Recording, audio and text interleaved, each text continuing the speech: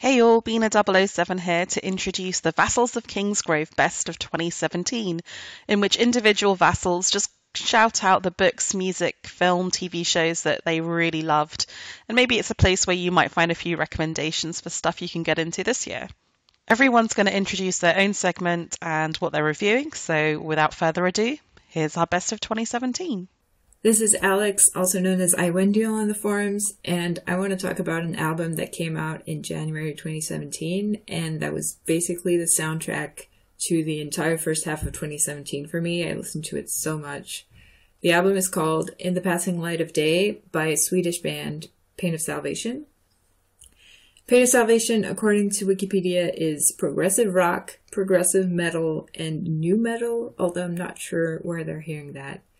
Basically, they have a prog sound. They use a lot of syncopations and interesting rhythms with sort of heavy riffs, but nothing too violent. This album in particular is very melodic. It has a lot of vocal harmonies and softer passages with strings and oboes and all sorts of instruments. Another thing they use a lot of is the sort of retro organ keyboard sound. It sounds kind of bluesy. They have a wide variety of musical influences, and this album in particular is pretty special compared to what they usually do because it was the first time that two songwriters worked on a Pain of Salvation album. Usually Pain of Salvation is led by Daniel Gildenlow, probably saying that wrong, who is the lead singer and guitarist and songwriter who writes all of the music and all the lyrics of all the albums.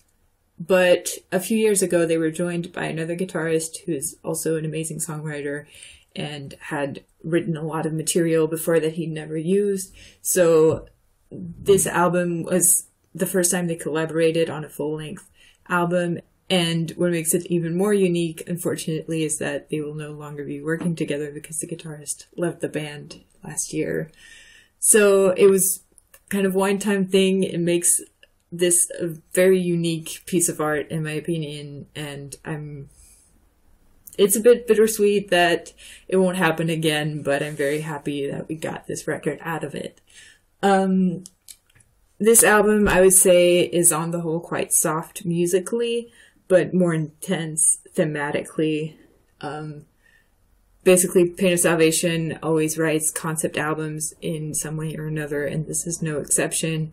The whole album is about a personal experience in the lead singer's life, where he was in the hospital for like 6 months, and he talks about his illness, how he coped with it. So if you want to listen to some rock music, some cool, intense, emotional, instrumental passages, and some beautiful vocals, and some sad lyrics. Sorry, it's very sad, but it's very beautiful and very interesting. As a music nerd, I really love all of the songwriting that goes into this. So please check out In the Passing Light of Day by Pain of Salvation. They're a metal band. They have a bit of a dramatic name, but don't let that stop you. They're really amazing musicians. Okay, bye. My name is Glen, tackle service from the forums. And I'm Hannah, Shadowbaby on the forums. We want to just briefly mention Black Mirror, which has recently been released on Netflix Season 4, and something that we were both, well, Hannah was quite surprised about. I was hyped up for it for the past year, so it's quite a big highlight for me. One of the things I've been waiting for, anticipating for the past year, and it's so far been excellent. I've watched half the series so far. Can't wait to watch the rest of the episodes. Yeah, and I binge watched them all in one night. I stayed up all night.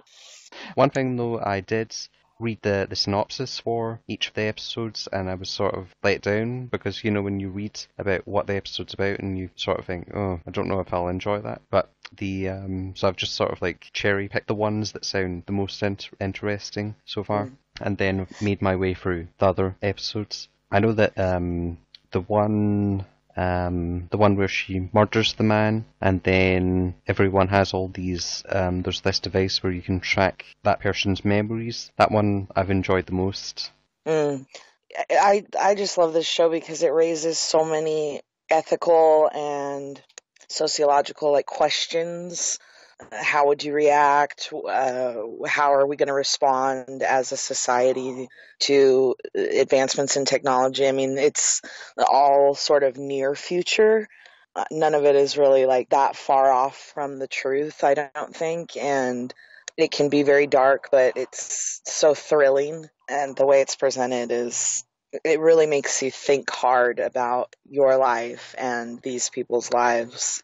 Well, I'll tell you what, too, the first episode, a friend of mine at work told me, you got to watch this show, and it was one that kept coming up in my Netflix suggestions, and I don't know, you judge a book by its cover, never really caught my eye.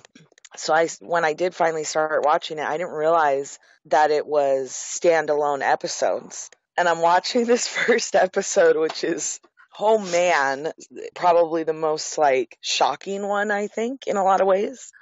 And I'm just sitting there going, like, how are they going to move on with a story from this? How will they ever top this, you know? I know. And I start the second episode, I'm like, what does this have to do with that? And then I realized, oh, it's like the Twilight Zone, Exactly. you know? Yeah, and it's great. I mean, it's such a modern, updated version of the Twilight Zone that delves deeper, I think, into like what we are as a species and those kind of really metaphysical questions and issues it tackles in such a graceful, thought-provoking way. Yeah, and it's funny because some of them are sort of heartbreaking and soul-crushing, and then some of them are just kind of nice little stories. And we're going to talk about one and do an episode on one particular. I think it's a great choice, especially for people that haven't seen it yet, because it's a way to kind of ease them into the series. It's not the darkest episode known to man. We're going to do Hang the DJ, and I think that's a really good choice. Yeah, I'm looking forward to talking about it. It's, I guess, the first. Well, I know that people have talked about a few episodes before having happy endings, but I think this one truly does have a happy ending. And yeah, I agree. It was kind of refreshing, you know, and especially for it to come kind of at the midway point in this season, it was like coming up for air, because some of them are very dark, you know, which isn't a problem, but can be really heavy, you know, and a lot of that to digest at once. Hey everybody, this is Adam, also known as DrownedSnow on the forums, and I figured I would give you my pick for one of the best shows of 2017, something maybe that a lot of you haven't seen yet. A show called Godless, which is on Netflix. It dropped kind of late in the year. It's a short series of 7 episodes, each a little over an hour long, most of them. And I'm a sucker for a good Western, so of course I decided to check it out. With us having no Westworld this year, I figured, give this a try. And I want to say I was quite pleasantly surprised. It features some people you know. So Jeff Daniels is the kind of the main villain. He plays the outlaw Frank Griffin. There's Michelle Dockery. She was on Downton Abbey. Scoot McNairy, which is just a fun name to say, but you might recognize him from *Halt and Catch Fire*, which also ended its 4-year run this year, which was an excellent show. I would also recommend watching. And Thomas Brody Sangster, who you will recognize as Jojen on Game of Thrones, is in this, as well as a number of other actors who really knocked it out of the park. So the main focus of the show is around this outlaw Frank Griffin and this town of La Belle, New Mexico.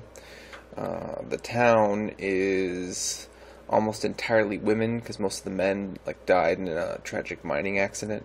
So that adds kind of an interesting twist, seeing all these women take on different roles we don't traditionally see in Western films sometimes. Yeah, and without giving away any spoilers, the show adds a very brutal feel to the Old West with kind of modern storytelling mixed with, kind of some classic Old West tropes if you're into that, which makes it a lot of fun. But just a great cast, great scenery, it's well shot, the score is great. They used a lot of real horses. It looks like they used a ton of practical effects. Yeah, and it definitely does that thing that I always want Westerns to do, like a really good Western that I'm watching, even though the world is brutal and it sucks and you didn't have iPhones or, electricity or anything back then. It's so beautiful that it makes me imagine living during that time. It's something about the freedom of the land being unsettled and wild, and I think I binged it all in like 2 or 3 days, because I had to get through it.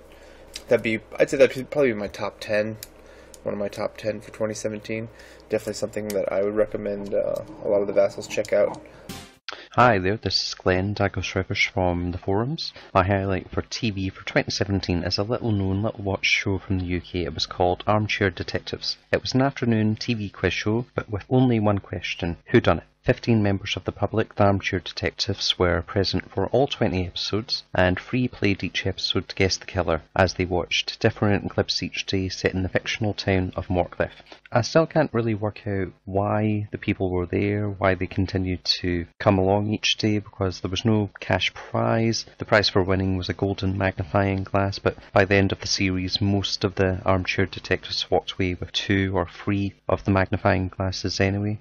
There was a so bad it's good feel to it, especially with the horrible acting in the scenes in Morcliffe. I think that Susan Calman, who presented another show that I loved called Boss, presenting style and making fun of it, along with the audience participation, saved it. Not exactly a guilty pleasure, but I loved nothing more than coming home after a long day of work, watching this in bed during December, even though I was rubbish at solving the mysteries. If you are interested, you can catch the episodes on YouTube.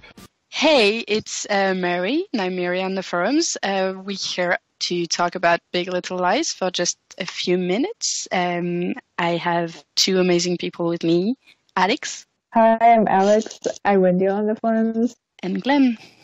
Hi, Glen here, dystopian from the forums.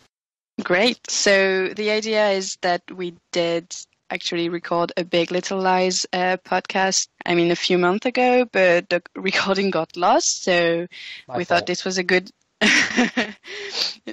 this was a good opportunity to maybe talk about the show. Oh, can we also talk about how excited we are that it's coming back for a second series? Absolutely. Especially based on the fact that it is based on a novel, and the story ends there from series 1, so where series 1 left off, and it's pretty accurate between the book to the show, so that really surprised me that they're coming back with a new story. Yeah, it's surprising, but it's great, because it was really, really strong in season 1, so if they can do something close to that, it's gonna be awesome. Yeah, I haven't read the book, but I'm also very excited for season 2. So to me, it's really a show about women coming together and finding their strength in themselves and in each other to overcome some really brutal things in their lives.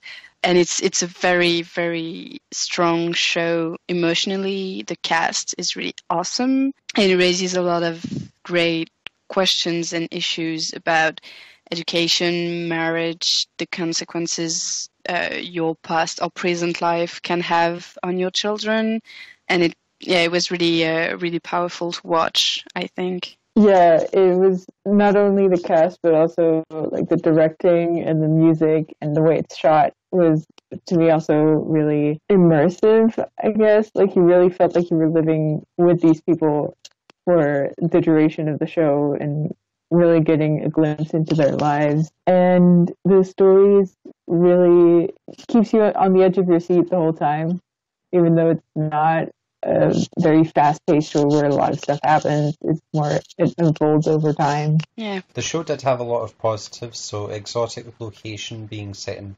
California, A-list cast, and also I was quite gripped from episode 1, just simple premise, starts off very simple, mothers taking their children to school, and then it just explodes from there on, and I really loved the storytelling and was quite hooked on each of the episodes. The narration is interesting because basically from episode 1 we know there's a mystery, and the police is investigating and they're interrogating our characters, but that's in the future, and in the present we see the story unraveling. That element that did remind me of a book that I once read called Dead Famous by Ben Elton, which has a similar style. I don't know if I can't remember if I mentioned that during the Lost podcast or not, but it's it's set in a fictional. Well, it's the main premise is in a Big Brother type style house, and there's a murder committed despite all the cameras around. So it's set in flashbacks and police interviews. Yeah, I think I'm watching The Affair at the moment, and it's a bit. That's true. It's like that too. So yeah, they got 8 awards at the Emmys this year, including Best Lead Actress, Best Supporting Actress and Actor, and Best Limited TV Series. Yeah, the whole cast really is amazing. Yeah, you could actually. You could give each of them an award. Yeah, I mean the only reason not all of them got one is that it's because some of them were in the same category. So, but I do believe that both Laura Dern and Shailene Woodley were nominated for Best Supporting Actress. So they're all great. And Nicole Kidman, it's an amazing role for her. She was really, really incredible. Yeah. Probably. Also, just because we started off by talking about this as the second season, but I just want to add that as a one-season show, it was already great. Like, it wraps up neatly, which is probably because it ends where the book ends. But it's also not hard to imagine why there would be a second season without giving away too much. The ending is kind of open. So I'm excited to see what comes next. And for those in the UK, you can watch it now. It's on Sky Box sets. Awesome. It's not a big time investment. Like you have, it's seven episodes. Yeah. 7 episodes. 1 hour each or something like that. So yeah, in short, go watch Big Little Lies if that's not done already. Thanks, guys. You too. Bye. Hi, I'm Natalie, or BranTheBeastling on the podcast of Ice and Fire forums. Yeah. And hi, I'm Sarah, also known as Lady Weaver on the forums as well.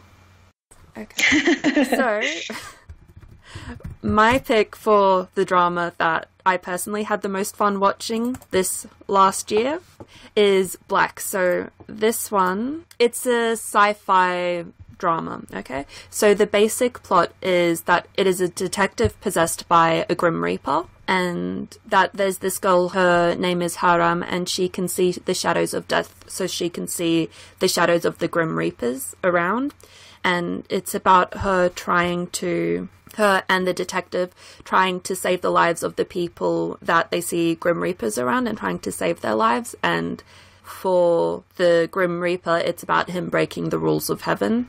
That's a really bad synopsis, by the way. Maybe it's a pretty complicated drama, I think, and things change so drastically from what you originally think the plot will be. I know. I just was not expecting that to happen. I've seen maybe 6 episodes of Black, and I like it. It's really different, I think, from most K-dramas. From the first 3 episodes, things change very drastically, because with the first 3 episodes, you're introduced to one major character, and then after those 3 episodes, they are no longer a major character, but they still play a very large role in the story. And I think this drama was very well done. It is definitely a sci-fi drama, so if you don't enjoy shows like Supernatural, then maybe this one isn't for you necessarily. Yeah. I don't know. How would you describe the show's feeling or vibe? I would say it is maybe more fantasy than sci-fi. It is about, Grim Reapers and death, and a girl who basically has this curse that she can see these shadows around people and knows that they will die soon. And so she becomes kind of an outcast in society because she just seems so strange to the average person. The average person is also terrified of her abilities and don't understand it. Yeah, either people don't trust her or they just think she's crazy. Yeah, and so it's really interesting actually seeing this character because I've watched a few shows where maybe the main character can see ghosts or something like that. But I don't think I'd seen a character that was so, I guess, downtrodden kind of because of their abilities. Rather than abilities, she, I think, would see it more as a curse on her life because it's driven so many people away, or she's just been unable to do things about it, you know? So she really makes a change and tries to do something about it from this point on, and I think that's really interesting. It is. It is very, very interesting, and she really does make a change. She makes a concerted effort to try to avoid her ability to leaning into it and trying to make a difference and use her ability for the better. Yeah, I think she's my favorite character, but I also really have a soft spot for the Grim Reaper. I think he's so interesting. I was just not expecting him. I was not expecting that to happen, and so he essentially has to like acclimate himself to humanity, and he's just so funny in the way that he like does not care about humans. He really does not care at all. And then again, we get to see his journey and how he changes from the very first time we see him to the very last time we see him, and there is such a change in his personality, and he has changed so much over the course of this story. Yeah, I think it's a really well done series. It's pretty beautiful, I think, especially the opening song and everything. The opening song reminds me of the James Bond opening from Skyfall. That is so accurate. It's so accurate. It just seems like the characters are just falling and falling and falling into this like darkness, and it's so well done. I just think the show's really beautiful in a way, like the way that they do the CGI too. It's a really well done show. And I think they don't overdo the CGI. They use it when they have to, but if they don't need to do it, they won't. Yeah, sort of thing. That's really accurate. Yeah, and yes, no, their actors in Black, I think, are all really, really good, and the lead actor, Son Sung-hun, he has a very, very large role to play, and he plays it incredibly well, and you can see two clear distinctions with him. I don't want to spoil anything, but I know. And I think actually the female lead is kind of perfectly cast for this. Because she's so beautiful, and she has really gorgeous eyes. And her eyes are like a huge part of the show and the plot, you know? They are, because she goes from hiding her eyes behind sunglasses all the time, so she can't see the shadows around people and their, like, impending death, to no longer wearing them and no longer needing them, really. And it's... She does a really good job, I think, playing her character. Yeah, and it has its comedic moments too. It does, because I think a lot of the police force, I think, is pretty funny. They're so good. No, but with a lot of Korean dramas, it might be a serious drama, but they'll still have comedic elements, and this one stays very, very true to that, because it is a slightly more serious drama, but it has a lot of romantic elements, and it has comedic moments in it, so... Like, you aren't watching an episode and the whole time you aren't like, oh my god, this is so serious and so sad. And, okay, so, by the way, this drama has 18 episodes. They are all out on Netflix, and they're about an hour and a half each, on average. But it's so good, and I know I personally just, I marathoned them, like, as fast as I could watch them, because it was so good. I caught my roommate watching Black, and she has probably never seen a Korean drama. Yeah. I was so shocked. I caught her watching that. She was like, well, it sounds really cool. And it's on Netflix. Yep, so if you have a Netflix subscription and it sounds cool, why not just try it? Because you're already paying for it, so makes it easier. All right. It was nice talking to you. It was lovely talking to you too. All right, bye-bye. See ya. Hi, I'm DavidHHH on the forums. The Sci-Fi Network's 12 Monkeys was easily the best show of the year for me, one of the finest seasons of any show I've ever watched. It's the story of people from a post-apocalyptic future where a plague wiped out most of humanity, going back in time to try to prevent the cataclysm.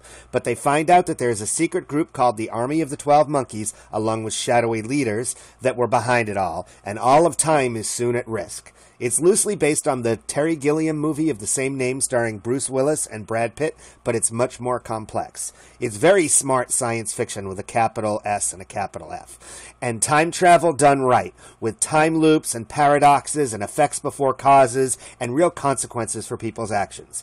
But with tons of heart. Great characters that you grow to love and care about, including many of the strongest women characters on television. But they're very complex characters with mixed motivations. Characters switch between being protagonists and antagonists and vice versa.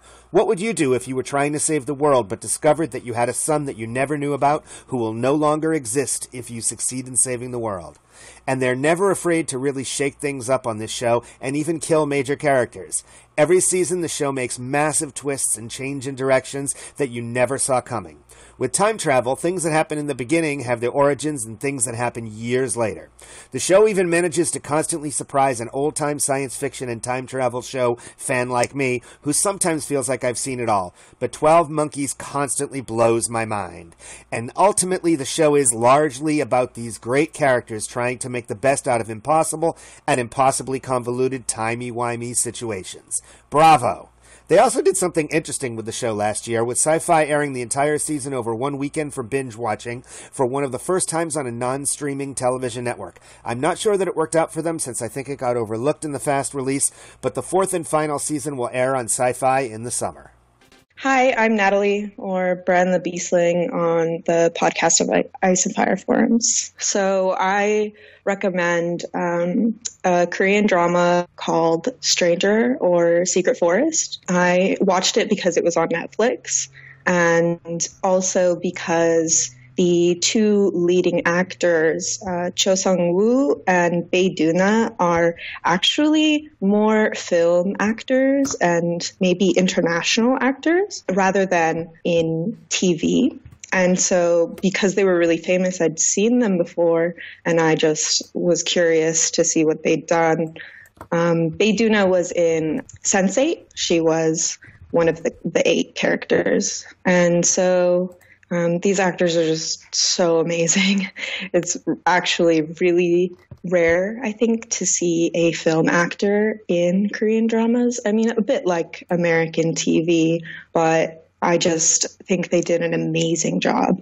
So Stranger is actually about a prosecutor who investigates a murder, which kind of leads him down this rabbit hole that causes him to uncover corruption in both the police department and the prosecutor's offices. And so he's trying to investigate this murder and other incidents while navigating through this ensemble cast of police characters or prosecutors or people in their department who he's unsure whether to trust. He really doesn't know who he needs to trust and who he needs to watch out for.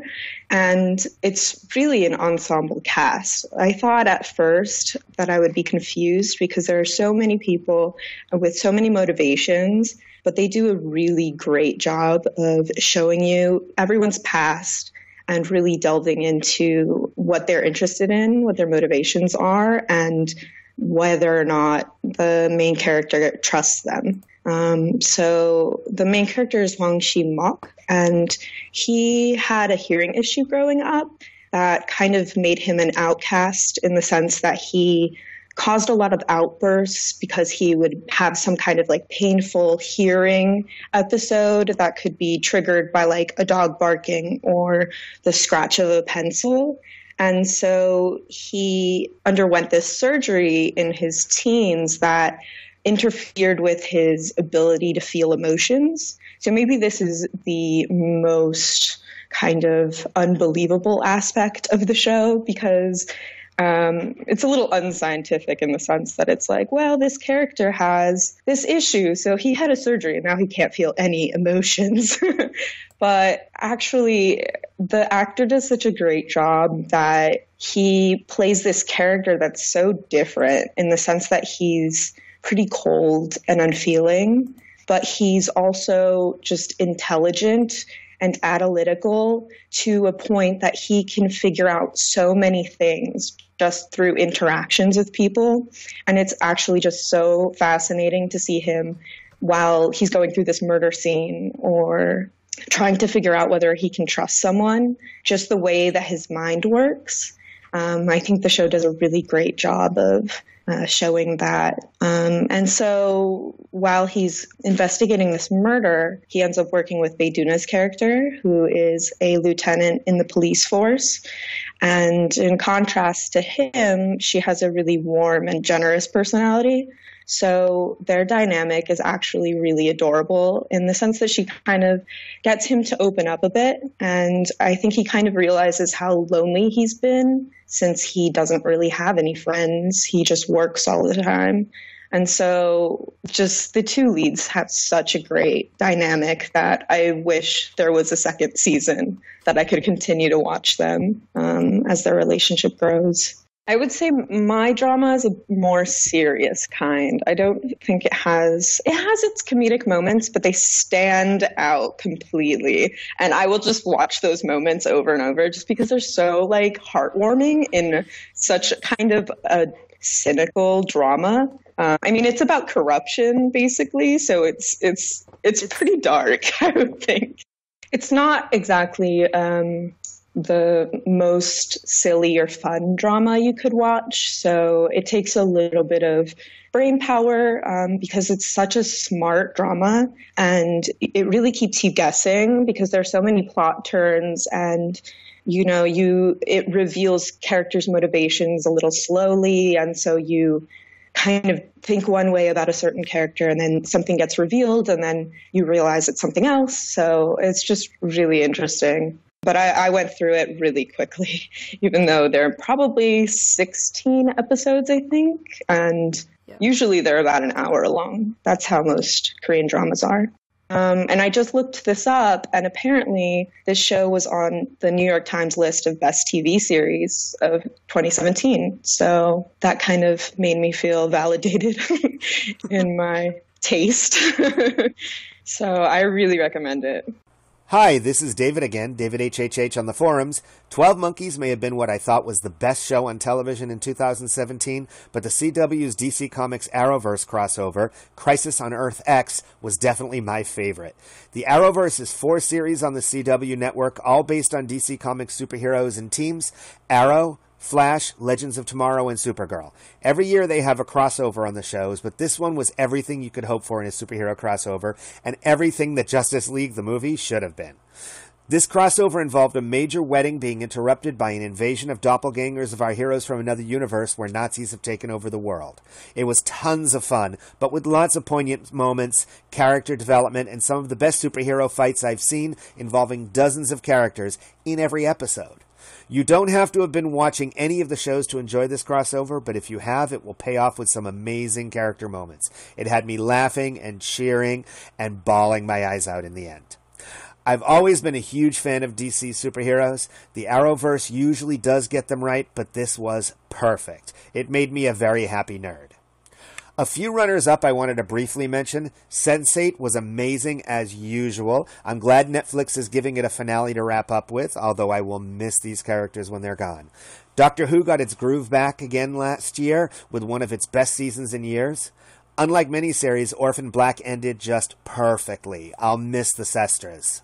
The Expanse just gets better and better. More very smart science fiction set in space. Legion showed us that superheroes could also be very smart. Samantha Bee and John Oliver are always hilarious, and Game of Thrones was still great despite all of its flaws, which we've discussed endlessly in great detail on our VOK show podcasts. Thanks. Hey, this has been a 007 with one of my best of 2017s in the realm of film. It's a small documentary called AlphaGo, which I watched at the London Film Festival, and it's about the advances in artificial intelligence. It's a really fascinating documentary. It features a team of programmers based in London called AlphaGo, and they're part of Google's DeepMind project. And basically they've taken the Chinese board game Go, which is seen as infinitely more complicated than chess, and a real benchmark of if AI can beat a man playing Go, then this is a real advance for computing.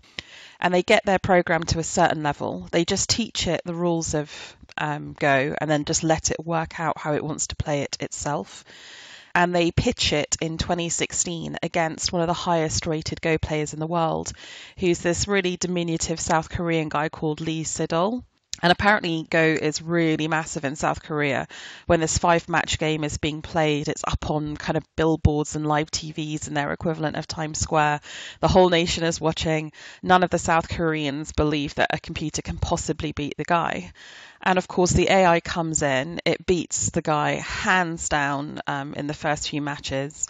The guy kind of has like a quasi-nervous breakdown on screen, which is really hard to watch because his little daughter's in the audience, changes his style of play, and then they carry on. I think what's really fascinating about this documentary is you get to see a human reaction to AI in real time, which is really deeply affecting. And at first it's shock and almost horror that how can this computer beat me? But then it's kind of almost like a respect for the elegance of the way it thinks. And this guy is so impressive and magnanimous. He's sort of like, well, you know, Go's been played this certain way for thousands of years, and now we will learn a new way of playing it, and we will learn new moves. But what I also found fascinating was there was one of the match, the 4th match, where the computer just went crazy. It just started playing moves that made no sense. It somehow got itself into this iteration that it couldn't break out of. And that was also quite scary because you have at once this thing that can learn faster, learn better than a human, but can go haywire. So for all of you fans out there of dystopian movies where a computer, like in Terminator, decides to terminate people, then this is both quite funny to watch as the humans are just basically laughing at the computer, but also simultaneously quite petrifying. I'm fascinated by the concept of AI. I'm fascinated by what machine learning is going to look like and how we as humans are going to interact with it. I think there's something really fascinating about the time in which we live. You know, we're moving forward from a period where, if you think of that famous chess match with Garry Kasparov, the IBM machine basically just beat him by sheer brute force processing. What's so different about this is you're watching a machine learning in real time, learning from the opponent of how they play, like catching his tells or whatever, and adapting. That's the future, right? We're going to have to somehow learn to live with machines who can think better and faster than us, not lose our complete self-esteem, somehow figure out we're all going to have jobs in this economy and get paid for something. And not let the machines like kill us all because we serve no actual useful purpose. But anyway, that's just me getting carried away and being all doom laden. This is actually, it's just a fascinating film. It's human against machine. It's a really lovely South Korean guy. It's a game I didn't know anything about, but don't worry about that because it really explains it well. And even though I knew the result of the match, and obviously you know the result of the match, otherwise the film wouldn't have been made, it's actually super tense when you're in the room watching it. And I love films that manage to create that tension even when you know the result.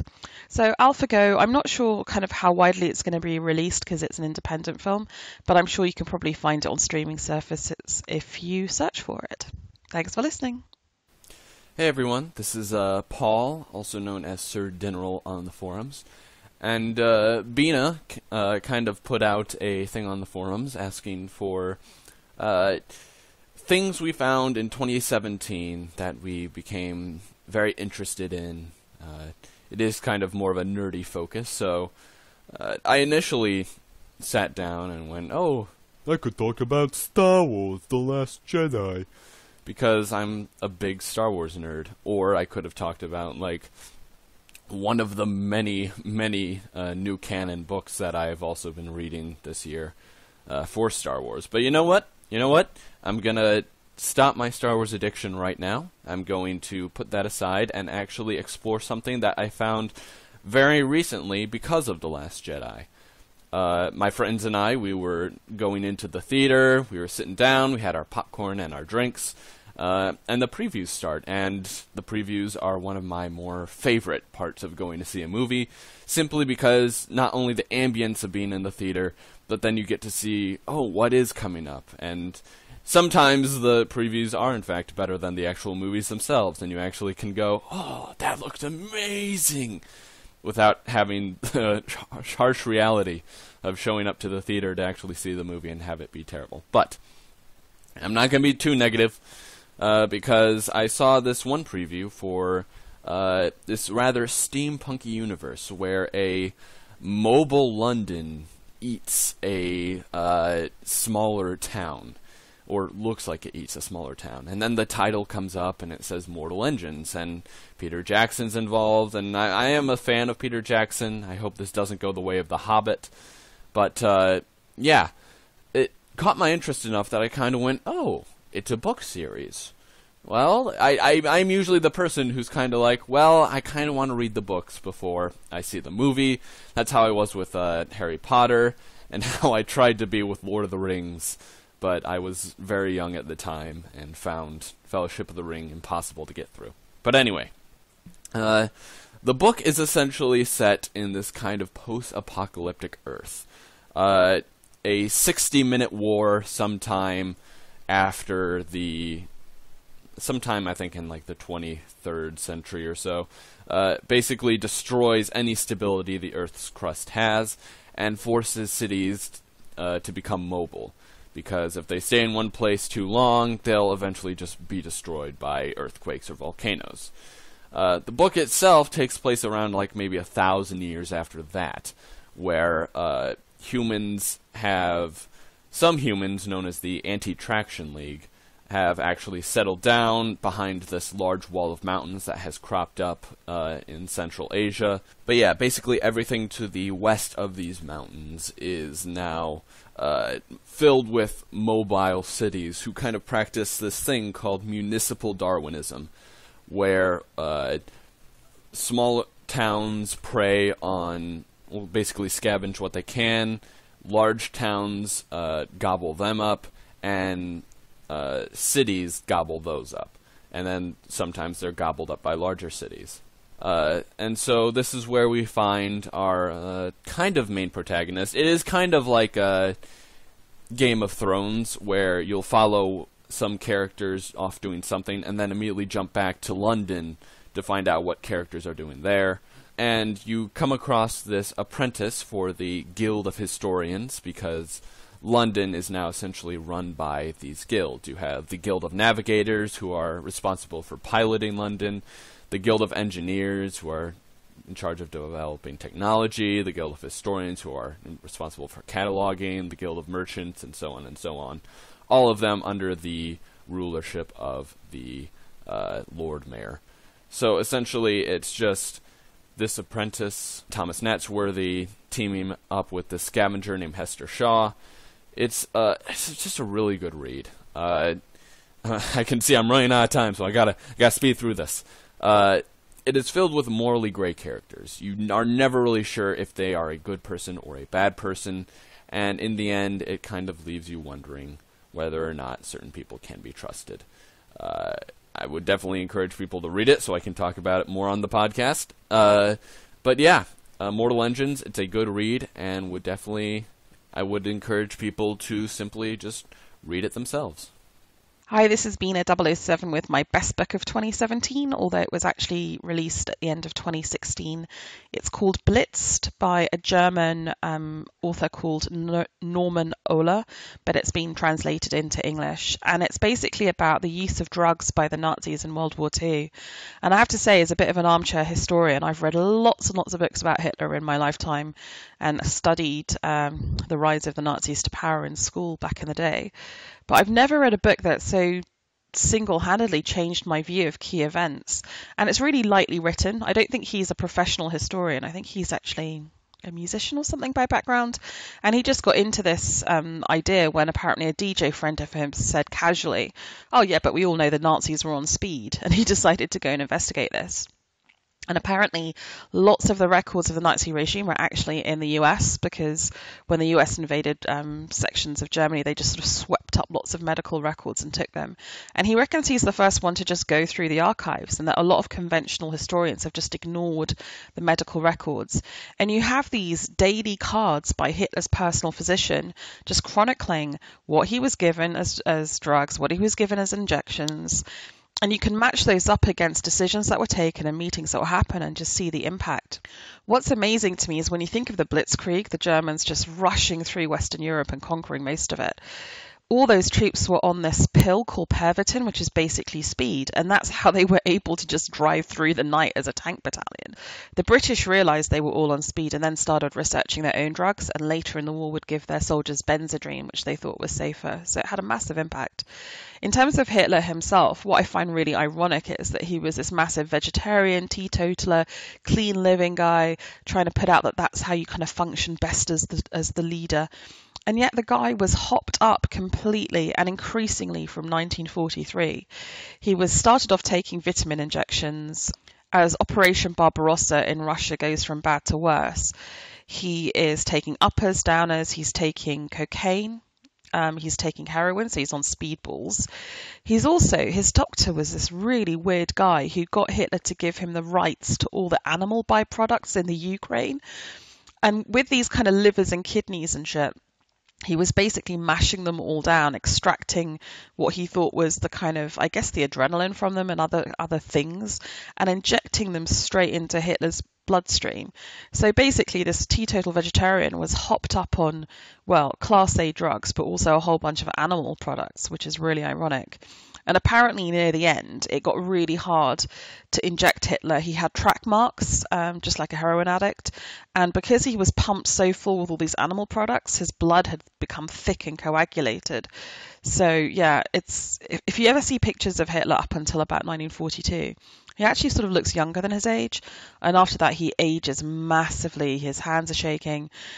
But if you wonder why he would have a meeting with Mussolini and suddenly go from being lethargic to utterly manic, yeah, it's because he had a cocaine injection. And if you wonder why, after the attempted assassination by Klaus von Stauffenberg, he was able to be on the radio and looking very sort of fit and agile and, you know, superhuman in surviving it and not shaky at all, it's because, again, he was pumped full of drugs. And when you look at the strategically bad decisions he made, I think a lot of that can also be ascribed to drugs, as well as his megalomania. Interestingly, the book tells us that it wasn't just Hitler or indeed the common troops who were hopped up, but even his key supporting officers. So one of the things in the war that's always puzzled me is why there was this halt order. The tanks of hopped up soldiers are chasing the British basically into the sea, and suddenly the tanks stop, and this stop allows the British to escape at Dunkirk. See Christopher Nolan movie. And why did he do that? Why did he let them get away? And apparently it's because his second in command, Hermann Goering, who was a total heroin addict, was very jealous of the army and wanted the Air Force to kind of finish off the problem, because the army was seen as old Germany, old aristos, and the Air Force was seen as very Nazi. So that's what causes the halt order. It's jealousy, it's irrationality caused by a strategic decision taken by a guy who's a total junkie. So anyway, this is a great book, really easy read, absolutely fascinating, and just really gives you a new aspect on World War II if you're really into it. So that's Blitzed by Norman Ola. Check it out. My name's Alix, also known as Aiwendil on the forums of a podcast Fight the Fire, and I just wanted to give a shout out to a book that I started in 2017 that I really enjoyed, even though I'm still not finished with it. I've been reading it very slowly, taking my time, because I like it so much. It is SPQR, A History of Ancient Rome by Mary Beard, who is a British historian, and the book is all about Rome and the history starting from the mythical founding of Rome up until the end of the Roman Empire. It's a very well written book if you're at all into history, if you're at all into ancient Rome. It's very well written, it's easy to read, it's very witty and intelligent, and it's also a very nice book to have. It has a lot of pictures of, well, not a lot of pictures, not like on every page. There's still a lot of text, but it has a spread in the middle with a few pages that are in color with paintings and pictures of artifacts. Flipping through it right now. And there's also like paintings from much more recent times of interpretations of events of Roman history, and a common theme through most of the book is how our interpretation of these events has evolved throughout the years, how our understanding of what might have happened can be warped by our present day way of thinking, and she throws shade at a bunch of historians along the way. It's really fun. Yeah, so I just want to recommend this book to anyone who's vaguely interested in Rome. I hadn't read anything about Rome since I stopped taking Latin in high school, so it had been a while, but I'm still really into it. And I think even if you know nothing about Roman history, it's still a really interesting read because it's written in a very approachable way. It kind of feels like she's talking directly to you, which is really cool. So go read it. SPQR, A History of Ancient Rome by Mary Beard. Bye. Hey everyone, Bina 007 back again to close out the show. Thank you very much for listening. If you have your own recommendations, please leave them on the forums at A Podcast of Ice and Fire, so we all get to read stuff, listen to stuff, watch stuff that maybe is a bit outside our comfort zone and we might not have found otherwise. Otherwise, you can find us as ever at vokpodcast.wordpress.com and on our YouTube channel. Thank you for listening.